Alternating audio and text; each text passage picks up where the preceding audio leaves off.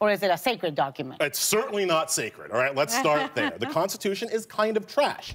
The incredible Elie Mystal educated The View and pissed off a bunch of conservatives in the process. And I have a couple of clips. So this was a fantastic appearance from Elie Mystal.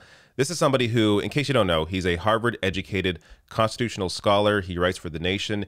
He is one of these few individuals who are actually invited on to mainstream outlets. So he's actually occasionally brought on to, MSNBC. He's brought on to The View here. Oftentimes, you don't get actual left-wing perspectives on these networks, but here is an actual left-wing perspective, educating people, pissing off conservatives in the process, and it's wonderful to see. So this is the first clip, and this is him discussing what Biden should have said during his State of the Union address. Like, one, I would have made a one-to-one connection between the authoritarians that were fighting in Europe and the authoritarians that were fighting in Washington, D.C. Like, you figure the Insurrection Caucus literally heckled him. And I wouldn't have gone out like that. They would have heckled me. I would have come right back at them with their, I don't see how you get through the entire State of the Union without mentioning the attack on our Capitol. So why do you think he didn't? He's trying to be nice. This is why people elected Biden, right? He's trying to be nice. He's trying to be, he has comedy. He wants to bring people together. Yeah. And so that's why he did it. But that really, I think, goes wrong when we talk about the other big missed opportunity, which was Mr. Fund the Police. Now, look, can we just talk as adults? Does anybody in good faith think that the problem with police brutality in this country is that the police aren't funded enough? No.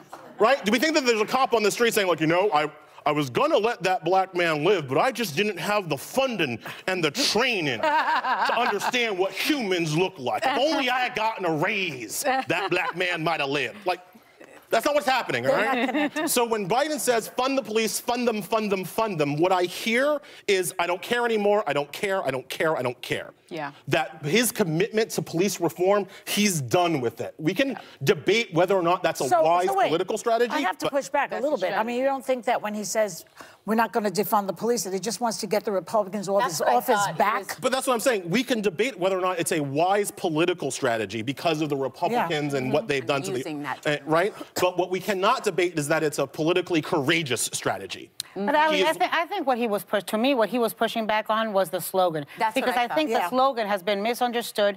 It lends itself to misperception, and it's got to be. So get rid of the slogan so we can have an actual policy debate on reform and where to put the funding, right? But you're always talking about funding mental health respondents and having that be part of police response. He should have said that then.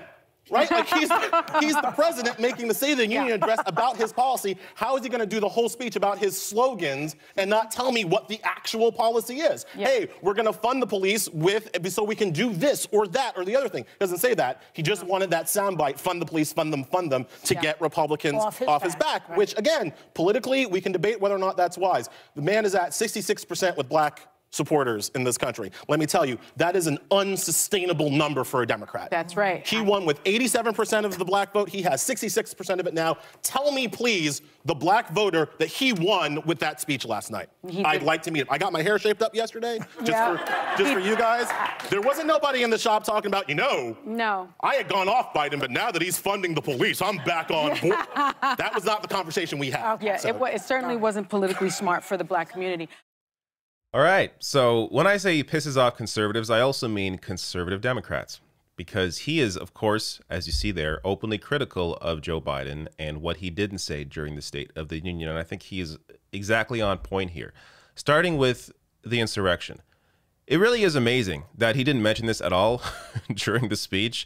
I mean, can you imagine if the opposite happened under Trump, that, I don't know, Democrats stormed the Capitol for some reason?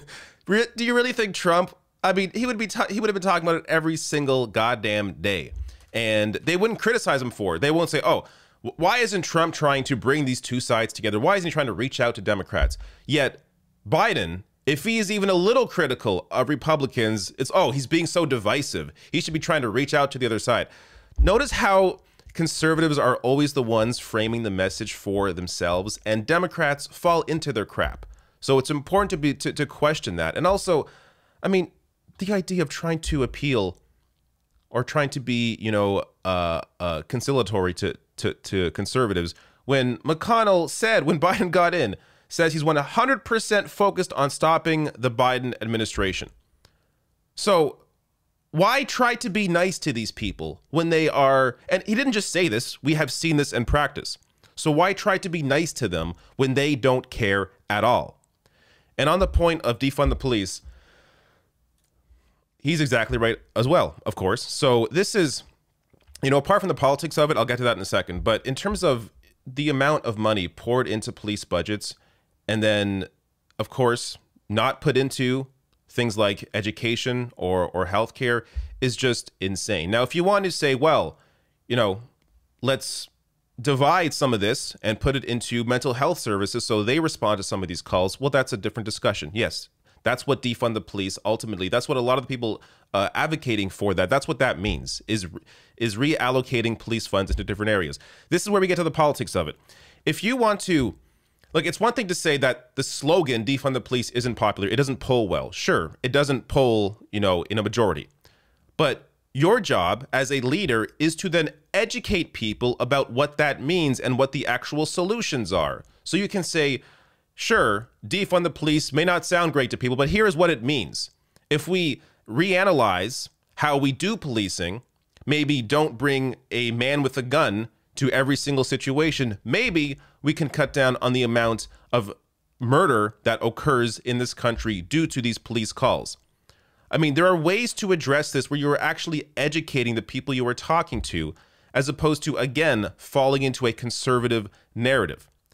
Now, let's get to the second clip here where he gets on the Constitution, and this really set off conservatives, and I'll get to a couple of reactions showing you that after this clip. Should the Constitution be thrown out? What do we do? Is it a living document?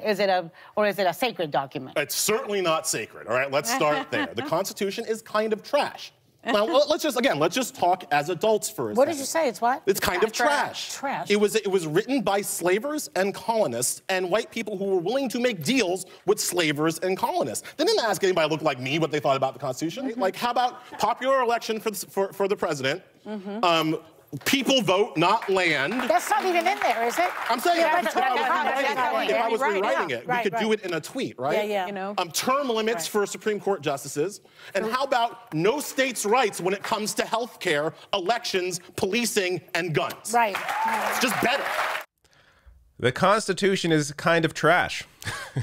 It's a quote I don't think I have heard ever uttered on any other television show in my life. But here you have Elie Mystal saying this, and he is kind of right. So conservatives, of course, got very pissed off by this. I mean, the Constitution was trending on Twitter after this. I'll show you just a couple examples and his responses to those. But look, this is something that I've noticed as an outsider, as a Canadian. This weird obsession with the Constitution and the Founding Fathers, as if they were sent down by God, and not just things that happened and people that existed. And maybe this document should be changed and updated for today on a regular basis. I know there's, you know, a whole process for amendments, but it's incredibly convoluted. It's hard to get anything actually changed. It's just not applicable to today. And, you know, he brings up a couple of points there. He mentioned some others as I'll bring up here as well. But it's you have to be able to divorce yourself from this idea that this document or these people were some holy beings. They were not. They existed, a thing happened, and now maybe you should change that thing because it no longer applies to today. And this triggers conservatives because they can't even imagine, even though they have their own hypocrisies when it comes to applying these laws. But anyways, let me get to some reactions here. So Matt Schlapp, just one of the most enjoyable last names to say, Schlapp, Matt Schlapp. Matt Schlapp tweeted out here, Elie is a desecrator. He does not believe in America's founding or American law. This is dangerous. If this is not an insurrection, what is? He actually has the gall to say these comments on The View is an insurrection. Okay. Elie Mystal replied, saying, unlike Matt Schlapp over here, I do not require belief to understand that things exist. The founding was a thing. Slavery was a thing. The January 6th insurrection led by racist white peoples was a thing. Only bad faith gaslighters like Matt Schlapp get hung up on beliefs of facts. Exactly right. As I said, these are things. We can look at these things and analyze these things as things by looking at them objectively. Other reaction here, Michael Ian Black said, let Elie tweet a new constitution, all caps. He's really pissed off about this. So Elie replies saying, can I start with the declaration? And he does improve it here, as you can see. We hold these truths to be self-evident, that all people are created equal, endowed by whatever, with certain unalienable rights, including but not limited to life, liberty, education, healthcare, and a safe and clean habitat. This isn't hard. I'd say this is an improvement. Not hard. Last tweet here. Channeling conservatives here, he says, you can only call the Constitution crap because you live in America. This, again, this idea that only in America can you criticize the government or criticize the Constitution. Like, have you not read a book or been anywhere else? Like, it's just amazing to me. But he replies saying, meh, there are like 30, 40 countries where I could do it, no problem. Jamaica, France, New Zealand, I assume. Conservatives, well, move there. Me, wait, are you still arguing in favor of free speech? Yeah, so always incredible. Elie Mystal needs to have more appearances on these shows. Like, The View is a perfect place for him, I think, to have this kind of appearance, because it's a very mainstream audience. You know, yes, there's some political education there in terms of the audience, but not a lot considering it's The View. So it's a great place to have a guest like this. At least as I said, at the very least, plant some seeds. Make people think a little differently about these issues, and this is how you really get through to people. So hopefully he has more of these sorts of appearances, because I think it does help to allow people to think a little differently about these topics.